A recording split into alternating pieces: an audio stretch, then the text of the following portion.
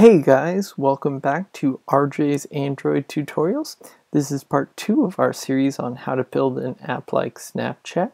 So if you haven't seen the first video, I would encourage you to go back and watch it. Today we're going to get right into it, trying to improve our ViewPager and make things look a little bit more like the demo app here. So if you remember where we left off, so far we've created a ViewPager which pages through 3 different pages and has different backgrounds on each one, but we're actually going to change that. If we look at the sample app, you can see that as we page through, the backgrounds fade in and out, and what's actually the content of these fragments is this sort of card-like view with a list in it. We won't get to the list part today, but we'll at least draw this card outline so we can get started. So let's jump right into the code. So the first thing we're going to have to do is make some alterations to our fragment chat layout. As you can see here, we started out with a linear layout as the root view. We're going to give that a quick switch around. We're going to make it a frame layout instead. Match parent is still good, and we can delete this orientation. And also this background color, instead of Android here, we're going to type tools. And what tools will do is say, in our preview of our layout, show this background color. You can still see it, but in the actual code, this line will be omitted. And so when we render it on the phone, it won't have a blue background. So the next thing we're going to do is we're going to add a view here. And that view is going to have a height of match parent and a width of match parent. And then we're going to give this a layout margin top.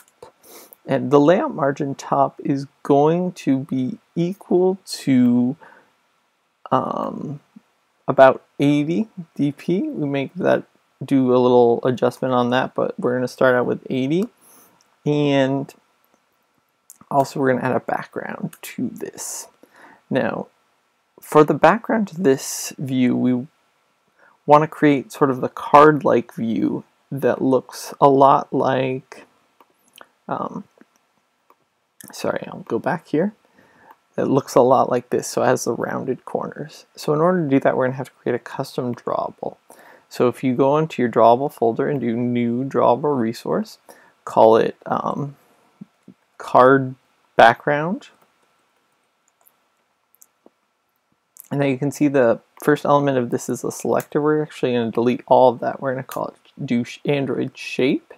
And then we're going to do, scroll down and get shape. The base shape of this will be a rectangle. We're going to delete that closing tag so we can add our own tag. For our background shape, what we want to create is a solid with rounded corners. So first we're going to do solid, Android color white. Now this says, if we look at our preview, just take a rectangle and make the whole thing white. So that's a good start, but what we need to do also is we're going to do corners, Android, and then in the top right radius, we're going to do 16 dp, and in our Android bottom left radius, we're going to do 0 dp, and Android top left radius, we're going to do 16 dp, and Android bottom right radius, we're going to do 0 dp. Now what this is going to allow us to do is, you can see we have a rounded corner on the top and we don't have rounded corners on the bottom. Therefore, when we go here and we set the background to add drawable,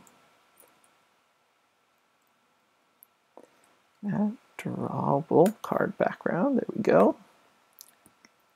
And we look at the design, you can see, perfect. We have a nice little buffer for the top where our toolbar will go eventually once we create that.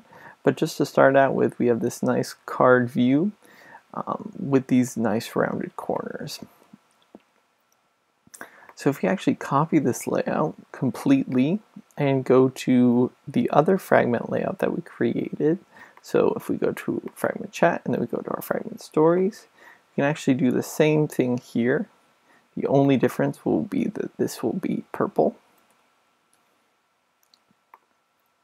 So as you can see, our other layout will be exactly the same, only with a different background color in the tools namespace. But as I said, the tools namespace doesn't actually affect the live version of the layout. So if we render this, you'll be able to see what happens. I'm just going to go right ahead and run it on the emulator. So what this should give us is two fragments with rounded cards as the background. That way, when we page through them, we can make adjustments to the view behind them, which will mimic what we're looking for. If we look at the, oops, I booted up the wrong one, but it's taking a minute to build, so that's okay. If we go back to the this version, you can see that as we page through, the background fades in, and hopefully we'll be able to mimic that here in just a minute. It's installing the APK and launching the activity. Okay, so the first page has this card and no card and card. So that's exactly what we were hoping for. This is the very basics of the view that we are trying to build. Now we just need to figure out how to have that background fade in with the correct colors as we page through our ViewPager. So in order to do that, what we need to do is we already have this ViewPager. If we open up our main activity, you can see we have this ViewPager, and we actually already referenced this background view. What we're going to do here is we are going to add an on-page change listener. So if we do ViewPager, add on-page change listener, new on-page change listener. What this will do is we'll get a callback every time we page through our ViewPager. And so the position will be whatever page we're on. The offset will be the amount that we've scrolled. So if we scroll a little bit, that will just give you a percentage. So it'll be a float between 0 and 1. If you ever want to know more about these methods, you can jump into them. If we go to, now find usages isn't going to do it, but if we click on the root, we can read more about the each of these methods. So the position and the index of the first page currently being displayed, and then the offset, a value between 0 and 1, indicating the offset from the page at that position, and the value in pixels, indicating the offset. So this is the offset as a percentage, and this is the offset as actual pixels. We're just going to use this one, the offset in pixels. So if we go into our page on scroll, then we think about what we want to do. We want to change the background as we scroll through.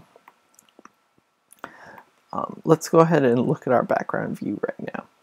So we have a root layout which has a background of black, and then we have a layout above that which also has a background of black. But if we said like blue in this layout, that would give us our blue, and if we said purple, we could do the same thing here. So basically what we're going to do is dynamically we're going to change the color of this background as well as the alpha of this background. So if we go to Android alpha, we do like 0.5, you'll see we have a transparent blue over the black background. And so as we swipe, we'll want that transparency to get less and less as it goes to the middle and have a greater alpha as it goes to the sides. So the way we do that in code is we say on page scrolled, so if position equals 0,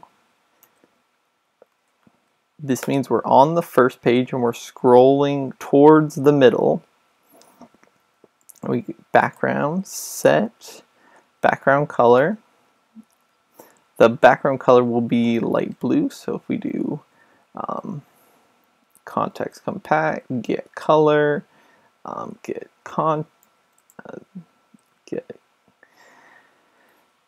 base context, and you know what we're going to do actually is, instead of this, we're going to, because we're going to do this every time the page is scrolled, we're actually going to take this out. We're going to do int color blue, blue equals context compact, get color this r.color light blue. So now we have blue, and int color purple equals context compact, get color this r.color purple, light purple. Okay, so those are the two colors that we're going to be changing through. So if the position equals 0, that means we're on this first page. Then we would want to set the color to blue. So color blue. And else, if position equals 1, we want to set the background color to purple. Now, this may seem a little counterintuitive because you're saying if the position equals 0 and if the position equals 1, you may be thinking, why not do this if position equals 2, and if the position is 1, that means it's on the center where we want it to be black. But really what's going to happen is when we're on this first page, the whole time we're on this first page, position is going to be 0 all the way up until right here at this point it would still be 0, and then right here it would be 1. And so the whole time we scroll all the way over here, the position is still going to be 0 because it's the first page that's visible, the first index that's visible that we get in that position spot. So the position won't equal 2 until right now. And so if we set it when the position equals 1, it will still be the right color even when we get to 2. So now if we want, we could just run this. It's going to take a minute to build, and you'll be able to see that as we change the pages, we can get the background colors that we want. The other thing that we want to do, though, is set the alpha as we page through. And so in both of these, we're going to set the alpha.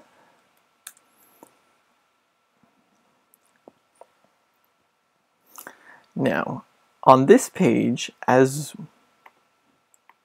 at that, so as we page through, it's blue here, it's purple here. Blue, purple, blue, purple. So blue, purple, still purple.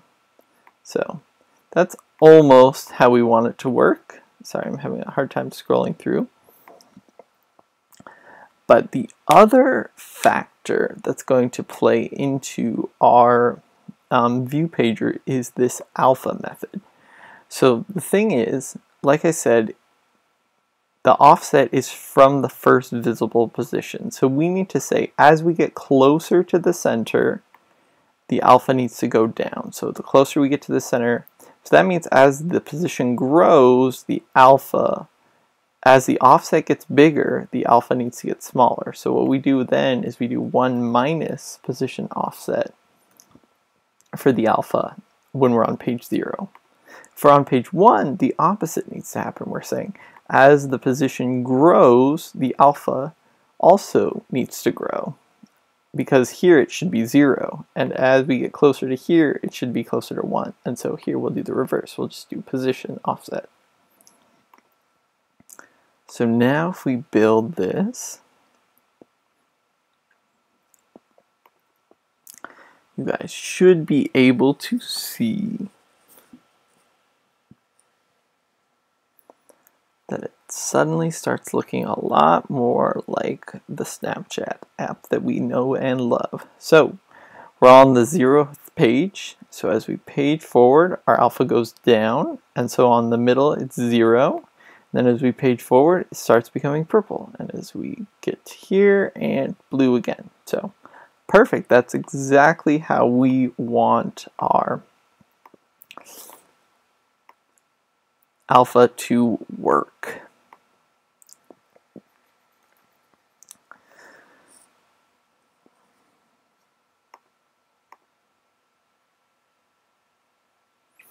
Okay guys, so it's looking really good. It looks a lot more like our Snapchat demo. In the next video, we're going to go ahead and we're going to build some of these complex views that move with our ViewPager as well, and go here on the bottom. You can see them here. We have the photo button, as well as the chat button and the stories button. And as we page through our ViewPager, we also get this nice little indicator that slides across the screen. So that's going to be a good amount of work, but based on what we've done so far, it's not going to be too complicated, fortunately. So, so this video doesn't get too long, I'm just going to break now, and I'll see you guys in the next video. So don't forget to like and subscribe, and if you guys have any ideas for things that you want to see videos about, feel free to leave a comment and let me know. Thanks so much.